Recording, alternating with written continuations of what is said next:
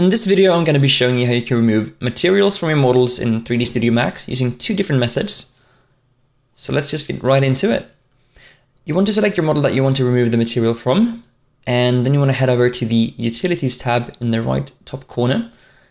Then you want to go ahead and select More. Scroll down until you find UVW Remove. And in here you can actually remove the materials by pressing Materials.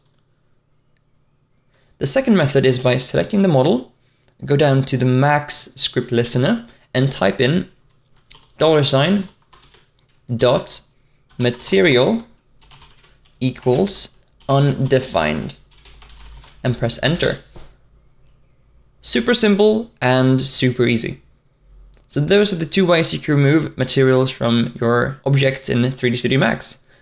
I hope you enjoyed this video. Make sure to give this video a thumbs up and subscribe to my channel for more content like this in the future. Have a good day, and I'll see you soon.